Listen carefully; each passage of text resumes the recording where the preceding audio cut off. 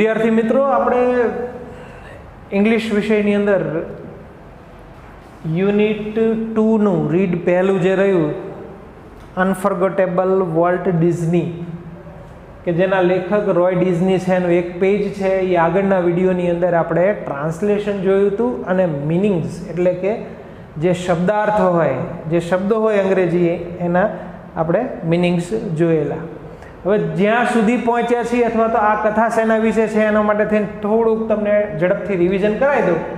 તો અનફર્ગોટેબલ Walt Disney, ન ભૂલી શકાય એવો અથવા તો અવિસ્મરણીય વોલ્ટ ડિઝની, એનો જે પાઠ રહ્યો આપણે, કે જેના લેખક છે એ એમના મોટા ભાઈ છે, એટલે કે વોલ્ટ ડિઝનીના મોટા ભાઈ છે રોય ડિઝની. એણે આ પાઠ લખ્યો છે વોલ્ટ ડિઝની માટેનો. આગળના વિડીયોમાં મેં તમને સમજાવી દીધેલું કે વોલ્ટ ડિઝની કોણ હતો, રોય ડિઝની કોણ છે.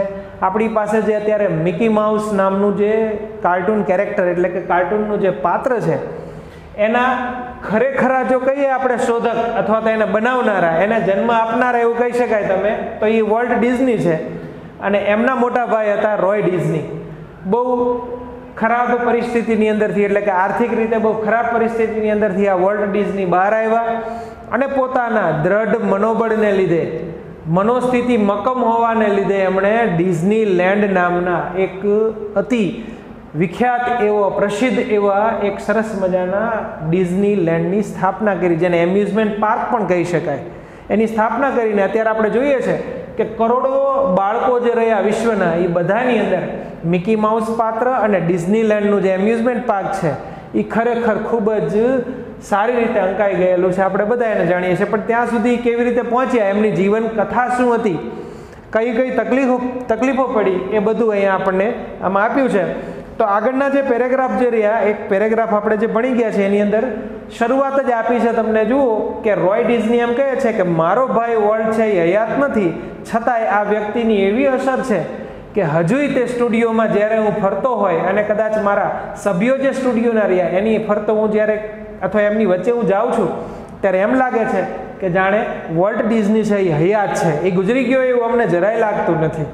બીજું એનાથી આગળ એવું જણાવે છે કે કોઈ વ્યક્તિ છે એ નવો કોઈક વિચાર લઈ આવે ત્યારે એને મનમાં તરત જ થતું કે વોલ્ટ ડિઝની જો હયાત હોત તો ખરેખર આ કેટલું ઉત્તમ હોત, અથવા તો એને આ કેવું લાગ્યું હોત. આવા ઘણા બધા વિચારો, ખ્યાલો છે એ લોકોના મનની અંદર આવતા હોય છે. પણ તમે જોઈ શકો છો આપણા પહેલા પેજની અંદર ડાબી બાજુના પેરેગ્રાફમાં છેલ્લે બે શબ્દો વાપર્યા છે, છેલ્લેથી બીજી લાઈનની અંદર, જે અગત્યના છે. યાદ રાખજો, આપણા એક્ઝામ પર્પઝની અંદર રીતે કે એમાંથી પ્રશ્ન નીકળી શકે કે રોય ડિઝની માટે થઈને વોલ્ટ ડિઝની છે એ કેવા પ્રકારનો થતો હતો, કયા બે પ્રકારના એડજેક્ટિવ્સ એટલે કે કયા બે પ્રકારના વિશેષણો એણે એના ભાઈ માટે એટલે કે રોય ડિઝનીએ વોલ્ટ ડિઝની માટે વાપર્યા હતા. તો એમાં તમે જોઈ શકો છો પહેલું વિશેષણ જે એણે વાપર્યું છે એ છે ઇમેજિનેટિવ, એટલે કે એનો ભાઈ છે એ કલ્પનાશીલ હતો. અને બીજું જે એણે વાપર્યું છે એ છે ઇન્ડસ્ટ્રીયસ. ઇન્ડસ્ટ્રીયસ એટલે ઉદ્યમી. આ બંને વિશેષણો વાપર્યા છે. એનાથી આગળ ત્રીજું વિશેષણ જે વાપર્યું છે કોમ્પ્લેક્સ મેન. વોલ્ટ છે એ કોમ્પ્લેક્સ હતો, કોમ્પ્લેક્સ મેન હતો, એટલે કે જટિલ વ્યક્તિ હતો. પણ એ રોય ડિઝનીના મતે નહીં, પણ જે લોકો એની સાથે કામ કરતા, કોઈ લેખકો હતા, કોઈ પ્રોડ્યુસરો હતા, કોઈ બીજા એનિમેટર્સ હતા, એ બધા માટે થઈને આ વ્યક્તિ છે એ કંઈક અલગ જ હતો. અને એ જ પેરેગ્રાફની અંદર એટલે કે આપણા પહેલા પેજની અંદર જમણી બાજુએ પેરેગ્રાફ જ્યાં પૂરો થાય છે, અહીંયા બહુ સરસ મજાનું વાક્ય આપ્યું છે કે આ વ્યક્તિ જે રહ્યો એટલે કે રોય ડિઝની માટે થઈને આ એમેઝિંગ કિડ બ્રધર હતો. હવે એમેઝિંગ કિડ બ્રધર એટલે શું? તો એક નાનકડો એમનો ભાઈ કે જે અદ્ભુત હતો, એમેઝિંગ હતો. અને બીજું કે જે લોકોએ અમને લોન આપી હતી એ બધાય માનતા હતા કે આ વોલ્ટ ડિઝની છે એટલે કે બેંકના અધિકારીઓ છે, એમને ખબર જ હતી કે વોલ્ટ ડિઝની છે એ બેંકનો દેવાદાર બનશે. એટલે અહીંયા તમને એક શબ્દ વાપરેલો છે બેંકરપ્સી, એટલે કે આ વ્યક્તિ બેંકનો દેવાદાર બનશે. અને છતાંય આ વ્યક્તિએ કઈ રીતે ઇમ્પ્રેક્ટિકલ ડ્રીમ્સ, તમારા પહેલા પેરેગ્રાફના છેલ્લા વાક્યમાં પહેલો જ શબ્દ છે ઇમ્પ્રેક્ટિકલ ડ્રીમ્સ. ઇમ્પ્રેક્ટિકલ એટલે જેને તમે ખરેખરા સાચા ન કરી શકો એવા, જેને કદાચ તમે બિનવ્યવહારુ પણ કહી શકો એવા સ્વપ્નાઓને પણ એણે સાચા કરી બતાવ્યા. કઈ રીતે એ જોઈએ આગળ. તો બીજો પેરેગ્રાફ છે જ્યાંથી આપણે આજે શરૂ કરીએ છીએ ધ્યાન આપજો પેજ નંબર 11 ઉપર, the Apple Orchard and વીપિંગ વિલોઝ. The Apple Orchard. હવે ઓર્ચાર્ડ શબ્દ જે રહ્યો એ મોસ્ટલી બગીચા માટે વપરાતો એક સરસ મજાનો શબ્દ છે. જેમ ગાર્ડન શબ્દ વાપરીએ છીએ આપણે, પણ ખાસ કરીને જે એક જ પ્રકારના ફ્રૂટ માટે થઈને જો કોઈ ગાર્ડનની અથવા તો કોઈ સારી એવી ખેતી વિકસાવેલી હોય તો એના માટે શબ્દ છે અંગ્રેજીમાં Orchard.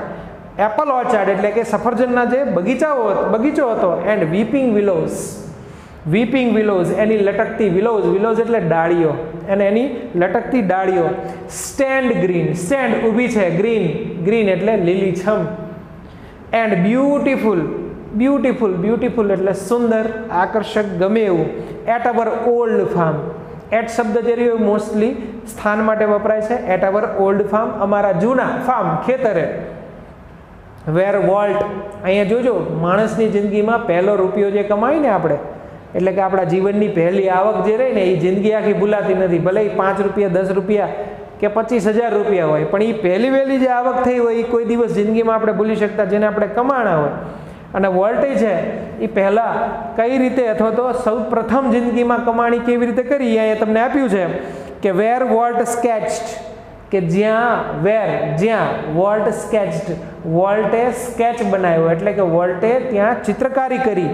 His first animals. First એટલે પહેલું, એનિમલ્સ પ્રાણીઓની. સૌ પ્રથમ પહેલી જ વખત એણે પ્રાણીઓની એક ચિત્ર બનાવ્યું. ને ચિત્ર શું હતો? આઈ રિકોલ. મને યાદ છે, અથવા તો હું યાદ કરી શકું, મને હજી એ યાદ છે. આઈ recall how volt and I. અને મને યાદ છે કે કઈ રીતે વોલ્ટ અને હું વુડ સ્નગલ ટુગેધર. વુડ સ્નગલ, વિલનું ભૂતકાળ રૂપ આપ્યું છે તમને, વુડ સ્નગલ. સ્નગલ એટલે ભેટી પડવું, એકબીજાને ચોંટીને. ટુગેધર એકબીજાને ચોંટીને. ઇન એ બેડ, બેડની અંદર. હવે ડર લાગતો હતો બંને ભાઈઓને, અને ડર શું કામ લાગતો હતો એ આગળ આવશે. કે એમના એક કાકા હતા જેમનું નામ હતું અંકલ માઇક, કે જે રેલવેના એન્જિનિયર હતા. હવે રેલવેના એન્જિનિયર હતા એટલે એન્જિન લઈને નીકળતા, ઘર આગળથી રેલવે ટ્રેક પસાર થતા, એટલે કે રેલવેના પાટા એના ઘર પાસેથી પસાર થતા. અને એ કાકા અહીંયાથી નીકળતા ત્યારે અમુક પ્રકારની મોટી મોટી હોન્ટિંગ વિસલો વગાડતા, ડરામણી વિસલો વગાડતા. અને જેથી કરીને આ છોકરાઓ બંને ડરતા, એટલે કે રોય અને વોલ્ટ બંને ડરતા, એટલે એકબીજાને ભેટીને સૂઈ જતા બેડમાં. એનો અહીંયા સરસ મજાનો કોન્સેપ્ટ આપ્યો છે. હવે તમને એમ થશે કે આને અને પાઠને કંઈ લેવા દેવા નથી, આવું શું કામ મૂક્યું છે? પણ આગળ આવશે કે કઈ રીતે ડિઝનીલેન્ડની અંદર એક જૂના જમાનાની ટ્રેન છે એ આકર્ષણનું કેન્દ્ર બની. કે નાનપણથી જ વોલ્ટને ટ્રેન સાથે ખૂબ જ લગાવ હતો. તમે જુઓ અહીંયા, volt and I would સ્નગલ together. Volt અને હું બંને એકબીજાને વળગી રહેતા. ટુગેધર ઇન એ બેડ, બેડની અંદર. એન્ડ હિયર અને સાંભળતા. And here the હોન્ટિંગ Vishal, ડરામણી Vishal. Vishal એટલે સિટીનો અવાજ. Vishal, હોન્ટિંગ Vishal of A locomotive. Locomotive છે ને એ ટેકનિકલ નામ છે. શેનું? એન્જિનનું. રેલવેનું જે આગળ એન્જિન હોય, રેલગાડીની આગળનું, એને આપણે તો એન્જિન કહીએ જ છીએ, પણ આ ટેકનિકલ નામ છે એનું locomotive. હોન્ટિંગ Vishal of A locomotive એટલે કે એન્જિનની ડરામણી Vishal. Passing in the night, કે જે engine passing in the night, પસાર થતું in the night, રાત્રિએ. Hour uncle Mike, અને અમારા કાકા માઇક વોઝ એન, અમારા કાકા છે એ હતા, વોઝ એન એન્જિનિયર. અમારા કાકા છે એ એન્જિનિયર હતા. And he would blow his Vishal. અને અહીંયા તમે જોઈ શકો છો, હી પછી કોઈ શબ્દો આપેલા નથી, પણ અહીંયા તમને એપોસ્ટ્રોફી છે જે વાંચી શકો છો તમે વુડ તરીકે. He would blow his Vishal. તેઓ તેમને વિશલને વગાડતા. બ્લો એટલે વગાડવું, ફૂંક મારવી. Blow his Vishal. અને તેઓ તેમની વિશલને વગાડતા. વન લોંગ, એક લાંબી. એન્ડ ટુ શોર્ટ, અને બે ટૂંકી. જેથી કરીને ઘરમાં જે રહેલા સભ્યો જે બધા હોય એને ખબર પડે કે આ એન્જિન જે નીકળ્યું એને ચલાવનારા છે એ અંકલ માઇક છે, એ નિશાની તરીકે. પણ નિશાનીમાં અને નિશાનીમાં આ બંને બાળકો ડરતા. જસ્ટ ફોર અસ, ફક્ત અમારા માટે થઈને એક વિશલ લાંબી વગાડતા અને બે વિશલ ટૂંકી વગાડતા. એક નિશાની હતી એમની, અહીંયાથી સંકેત હતો એમનો અહીંયાથી પસાર થવાનો. વોલ્ટ નેવર લોસ્ટ હિઝ લવ. વોલ્ટ ક્યારેય, નેવર ક્યારેય નહીં, નકાર છે જો. વોલ્ટ નેવર લોસ્ટ હિઝ લવ.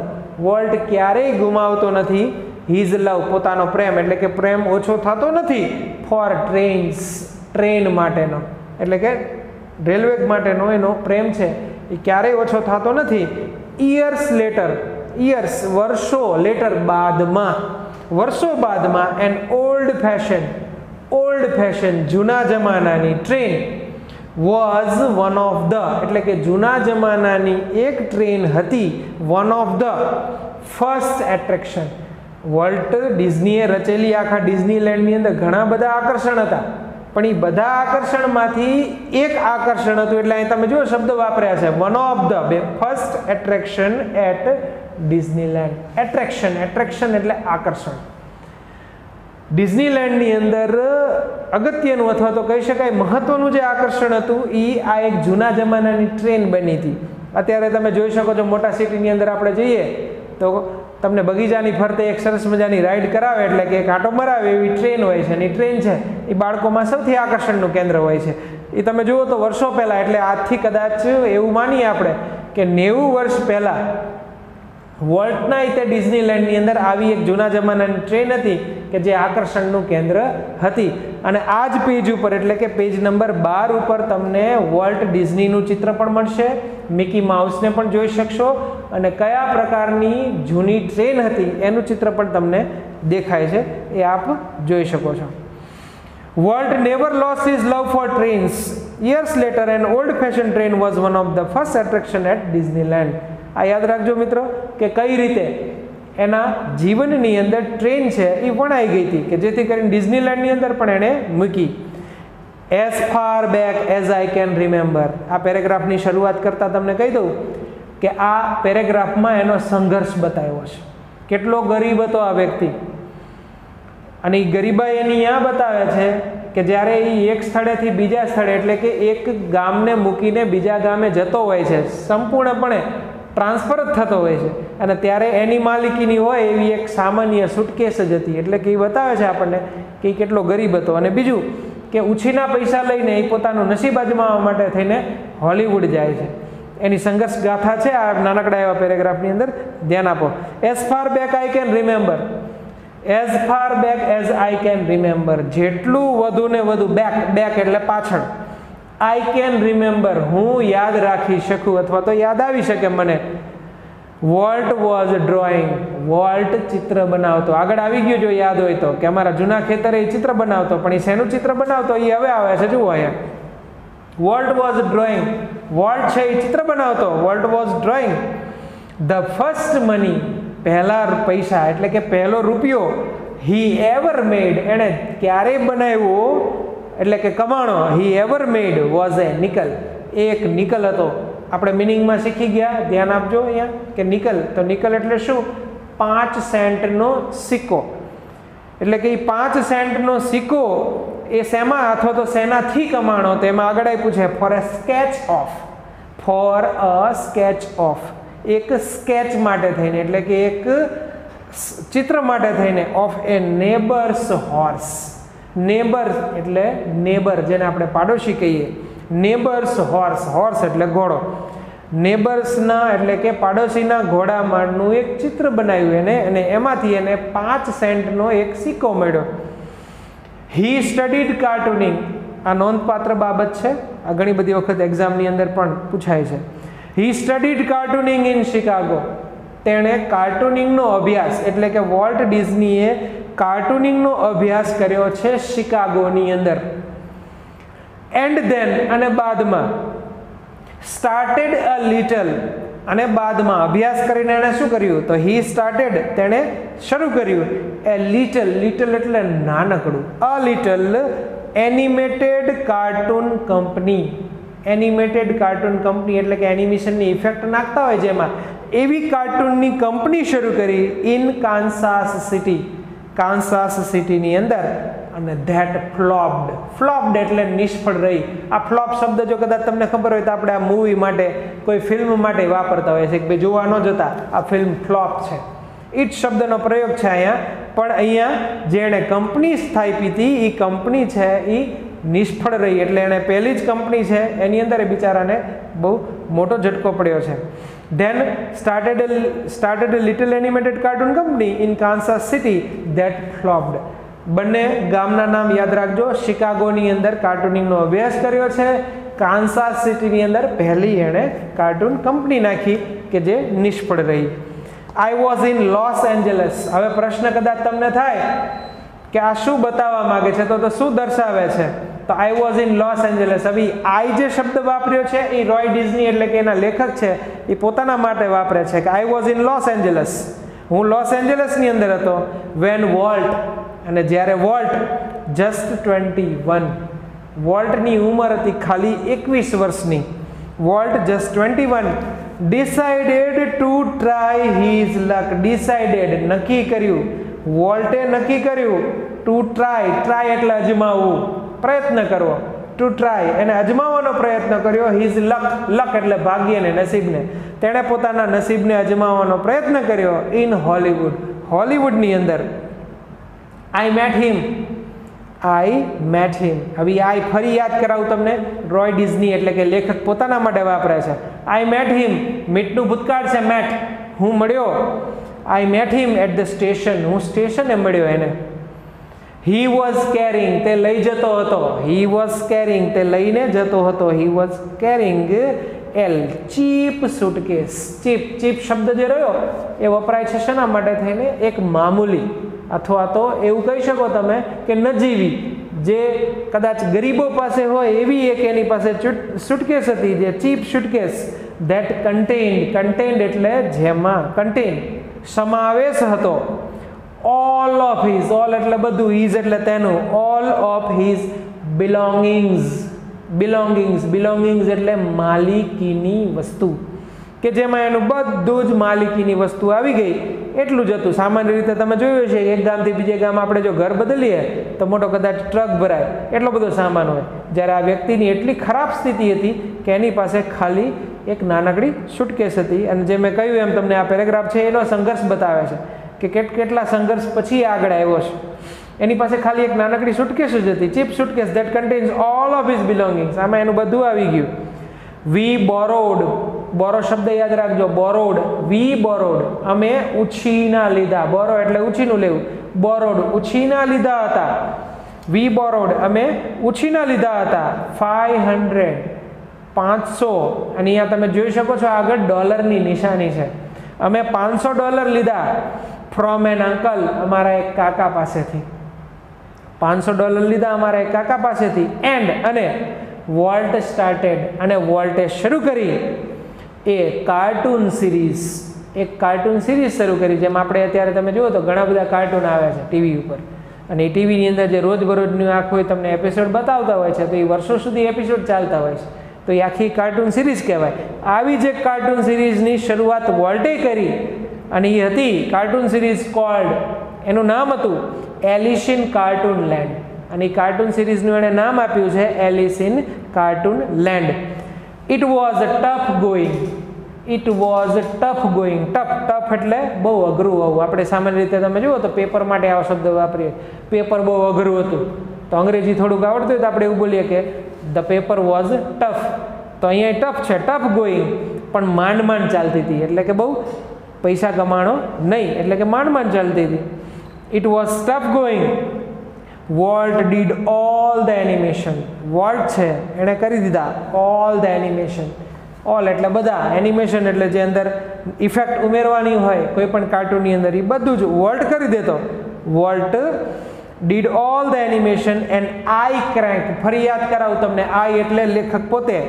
આઈ ક્રેન્કડ, આમ ક્રેન્ક છે ને વાળવું થાય, પણ અહીંયા અર્થ થાય છે ચલાવવું. આઈ ક્રેન્કડ, અને હું ચલાવતો the old ફેશન્ડ camera. Old fashion, old એટલે જૂની ને ફેશન એટલે જમાનાનું. આમ તો આમ ફેશન એટલે શબ્દ સામાન્ય રીતે તમે જુઓ તો આપણે કપડાં અને વાળને નથી અનુસરતા હોઈએ છીએ, પણ અહીંયા શબ્દ છે ઓલ્ડ ફેશન, જૂના જમાનાનો કેમેરા. જૂના જમાનાનો હું કેમેરા ચલાવતો. The Alice cartoon didn't make much of splash.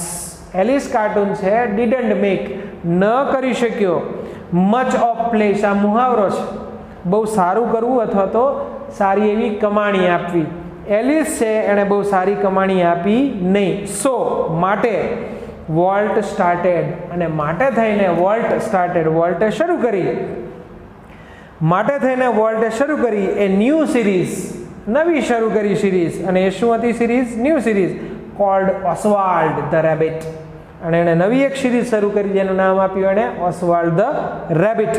ઓસ્વાલ્ડ did better, ઓસ્વાલ્ડ did better. અહીં જોઈ શકો તમે સાદા ભૂતકાળનું વાક્ય છે ડીડ શબ્દ ઉપરથી, ઓસ્વાલ્ડ ડીડ બેટર. હવે બેટર શબ્દ છે એનું મૂળભૂત કહું તમને તો આ એક ડિગ્રીનું વાક્ય તો નથી પણ શબ્દ ડિગ્રીનો વાપરેલો છે વિશેષણનો કે બેટર, તો ખરેખર શબ્દ મૂળ છે ગુડ, ગુડ, બેટર, બેસ્ટ. જેમ પોઝિટિવ, કમ્પેરેટિવ અને સુપરલેટિવ, અહીંયા તમને કમ્પેરેટિવનો શબ્દ આપ્યો છે આ બેટર. તો ઓસ્વાલ્ડ ડીડ બેટર, ઓસ્વાલ્ડ છે એ થોડીક સારી ચાલી, but when volt went to, પણ જ્યારે went to our New York distributor, એટલે કે ન્યુયોર્કના એક ડિસ્ટ્રીબ્યુટર, ડિસ્ટ્રીબ્યુટર એટલે વિક્રેતા, ન્યુયોર્કના ડિસ્ટ્રીબ્યુટર વિક્રેતા પાસે ગયો ફોર મોર મની, ફોર એટલે માટે, મોર એટલે વધુ, ને મની એટલે પૈસા, વધુ પૈસા માટે એ ગયો ત્યાં. For more money he rain into trouble. શું કામ? તો હી રેન ઇનટુ ટ્રબલ, તે ચાલી રહ્યો હતો ઇનટુ ટ્રબલ, ઇનટુ ટ્રબલ એટલે મુશ્કેલીની અંદર, તે મુશ્કેલીની અંદર હતો એટલા માટે થઈને તે ન્યુયોર્કના એક ડિસ્ટ્રીબ્યુટર પાસે ગયો કે થોડોક વેપાર કરી આવીએ, આપણે સિરીઝ એક બે વેચી દઈએ જેથી પૈસા મળશે. પણ તમે જુઓ તો આખું ગણિત એનું ઊંધું પડ્યું. એ તમને છેલ્લા પેરેગ્રાફની અંદર આપે છે કે what kind of deal did you make kid, I asked. આ છેલ્લા પેરેગ્રાફની અંદર જુઓ તમે તો what kind of deal, what kind of deal, deal એટલે વેપાર, કયા પ્રકારની ડીલ થઈ એટલે કે કયા પ્રકારનો વેપાર આપણને થયો, કિડ. હવે આ કિડ શબ્દ જે રહ્યો એ વિશેષણ વાપર્યું છે એના નાના ભાઈ માટે થઈ, આમ કિડનો અર્થ બાળક થાય. આયાસ એટલે કે રોયે પૂછ્યું વોલ્ટને, અને વોલ્ટનો જવાબ જુઓ, વી હેવન્ટ ગોટ એ ડીલ, વી હેવન્ટ ગોટ આપણને મળી નથી, ગેટનું ભૂતકાળ છે ગોટ, આપણને મળી નથી ડીલ, ડીલ એટલે આમ તો તમે જુઓ તો વેપાર એટલે કે કોઈ સોદો થયો નથી, કોઈ વેપાર થયો નથી. વોલ્ટ એડમિટેડ, અને વોલ્ટે ઉમેર્યું અથવા તો વોલ્ટે કહ્યું. ધ ડિસ્ટ્રીબ્યુટર કોપીરાઇટેડ, પણ જે વિક્રેતા છે એણે કોપીરાઇટેડ લઈ લીધા, એટલે કે જે નિર્માણના હક જે રહ્યા એ બધા એણે લઈ લીધા. ડિસ્ટ્રીબ્યુટર કોપીરાઇટેડ ઓસ્વાલ્ડ, ઓસ્વાલ્ડ આખું લઈ લીધું એણે. એન્ડ હી ઇઝ ટેકિંગ, અને હી ઇઝ ટેકિંગ ચાલુ વર્તમાન કાળ છે જુઓ, હી ઇઝ ટેકિંગ તે લઈ રહ્યો છે, ઓવર ધ સિરીઝ હિમસેલ્ફ આ સમગ્ર સિરીઝને પોતે એકલો જ, હિમસેલ્ફ. સ્ટ્રેન્જલી, સ્ટ્રેન્જલી આશ્ચર્યકારક રીતે, વિચિત્ર રીતે, સ્ટ્રેન્જલી. Volt did not sim down hearted, volt did not સીમ, ફરી આવ્યું ડીડ, સાદો ભૂતકાળ છે. Volt did not sim, volt જરાય, સીમ્ડ જણાતો નહોતો, ડાઉન હાર્ટેડ, ડાઉન હાર્ટેડ એટલે નિરાશ થયેલો, શબ્દ યાદ રાખજો. વોલ્ટ જરાય નિરાશ થયેલો દેખાતો નહોતો. We are going to start, અને તમે જો છેલ્લા વાક્યો જે બતાવે છે કે કેવી એની અંદર ઉત્સાહ, એની અંદર જોઈ શકાય આપણને કે એક જીવન સામે લડવાની એક હિંમત હતી કે we are going to start, આપણે કરવા જઈ રહ્યા છીએ સ્ટાર્ટ, શરૂઆત, એ ન્યૂ સિરીઝ, એક નવી સિરીઝ શરૂ કરશું. ઓલી તો બધી વેચી નાખી હવે, પણ આપણે એક નવી સિરીઝ શરૂ કરવા જઈ રહ્યા છીએ. હી એન્થ્યુઝડ, એન્થુઝિયાઝમનું ભૂતકાળનું રૂપ છે જુઓ તમે, હી એન્થ્યુઝડ, તેણે ઉત્સાહ ભર્યો અમારામાં. It is about A mouse, અને હવે જે શરૂ કરવા જઈ રહ્યા છીએ એ એક માઉસ એટલે કે ઉંદર માટેની છે. And this time we will on the mouse, અને આ વખતે આપણે, ધીસ ટાઈમ આ વખતે આપણે, વી વિલ ઓન આપણે પોતે, ઓન એટલે માલિક કહીશું, ધ માઉસ આ ઉંદર ના. અહીંયા આપણે આ પેરેગ્રાફ પૂરો કર્યો. Thank you.